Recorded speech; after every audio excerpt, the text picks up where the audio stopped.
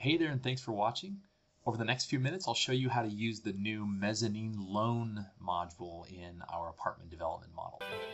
Now, this module was included in version 2.4 of the model, so you're likely looking at a version that is this version or newer.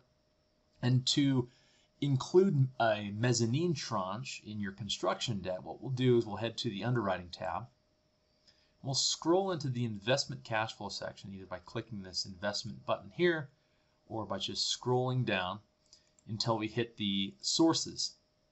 And so within the sources, right, we have equity and we have construction debt. Now this is an apartment development model, and so the construction debt together with equity make up our total sources, and those sources must match our uses. However, over the last year or so, I've gotten quite a few requests for multiple tranches of construction debt.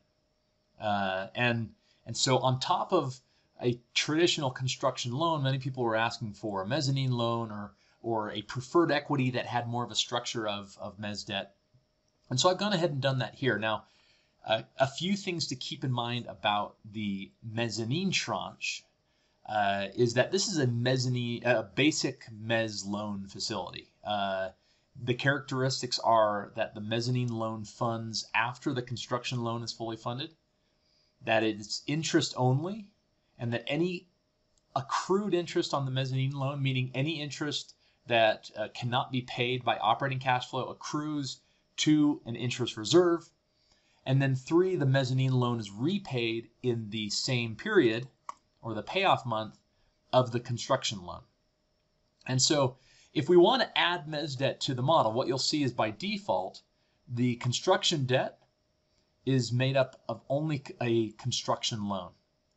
And so I've added here this construction debt section where we have, again, 2 tranches of construction loan that funds first with some interest rate on an annual basis that can be either variable, you see that off to the right here, or fixed here.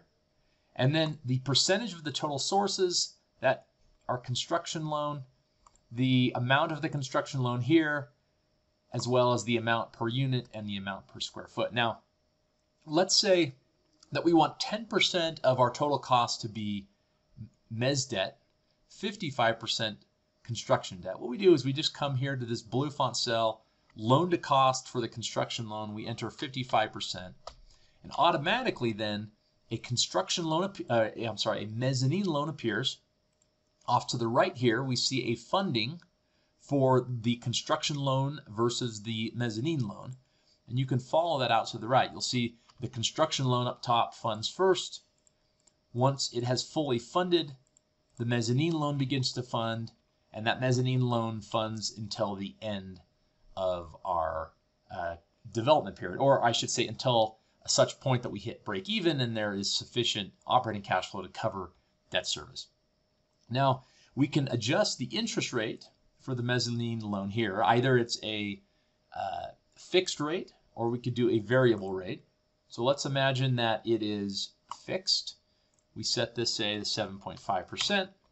And we'll see based on the allocation of construction debt to construction loan versus mezz, and the timing of the funding of these loans, we'll get a blended annual interest rate for our construction debt. And here, in this case, 5.38%.